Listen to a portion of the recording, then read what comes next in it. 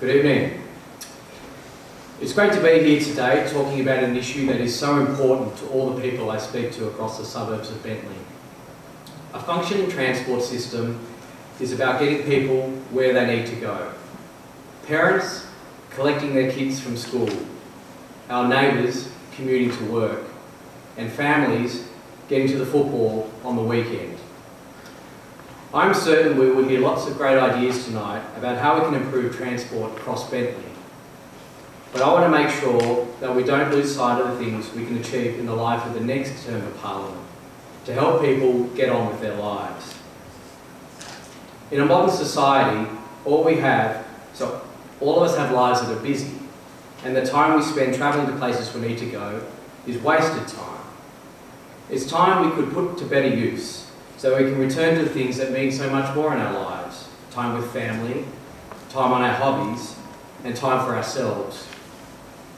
In order to achieve this, the public discussions about transport need to be all-encompassing.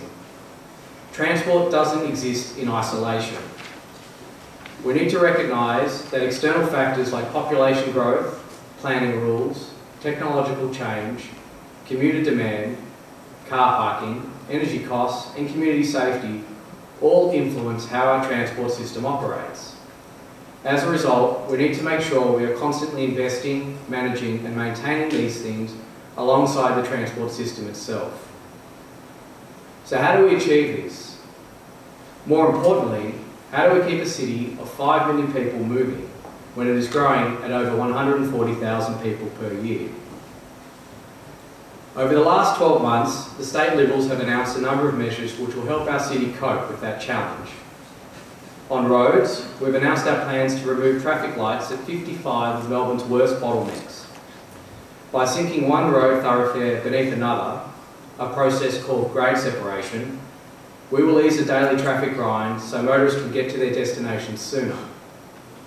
To date, we've announced 35 locations around Melbourne and Geelong, with 20 more to come. 4 of these sites are located in Bentleigh itself. The key locations include South Road and Warrigal Road, South Road and Nepean Highway, North Road and Nepean Highway, and Glen Huntly Road and Nepean Highway.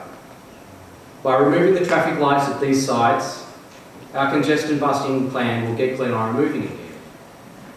If you have an intersection you would like to see changed or fixed up, we'd love to hear from you, and I'd like to speak to you after the session today.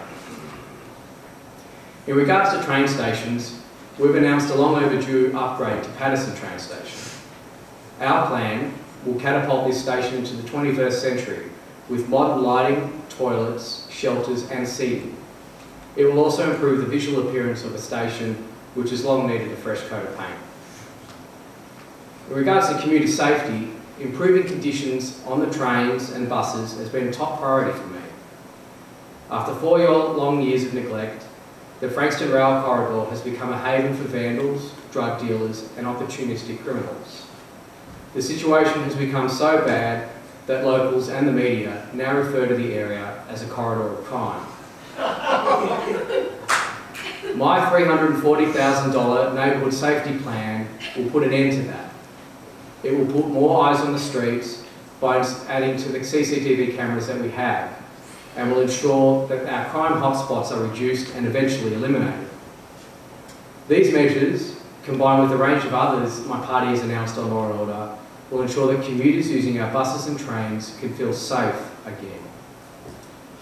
Ensuring mobility improves year on year requires careful consultation, planning and foresight. In terms of my short-term priorities, I want to make sure we do the following. Ensuring frequency matches consumer demand. More services on the right routes at the right time. Optimising bus routes for maximum passenger appeal. The more people we have on buses, the fewer cars we have on the road.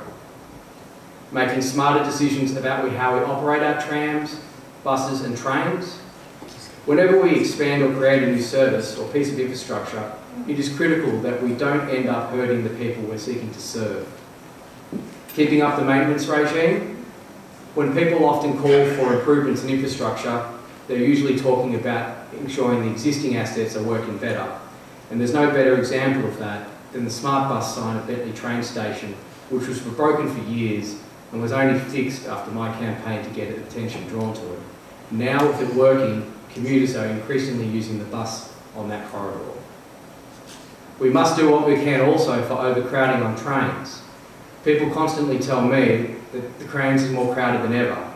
We must do more, whether it's changing the design of the train itself or increasing the frequency. Either way, with Bentleigh being as far as it is from the city, this is a critical area to fix. Over the long term, we also need as many ideas as possible to ensure we keep Melbourne moving. While modifications to our transport system are typically incremental, we must always be thinking intergenerationally. The train lines we use today were built a century ago. We cannot afford to be a generation which is defined by electoral cycles. As your representative in this seat, I will always be thinking about the future. I'll be thinking about your needs for tomorrow, next year, and next decade.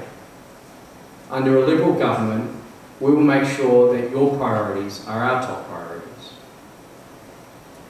One thing everybody here will probably agree on tonight is that time spent commuting is time that is lost.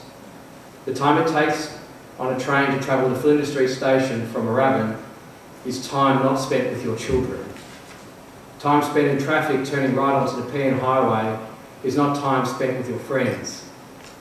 And time wasted waiting for a bus on Centre Road is time you will never get back. Our challenge is to make sure our transport system gives people their time back. With your help, ideas and guidance, we can start taking those steps the day after the state election. Thank you.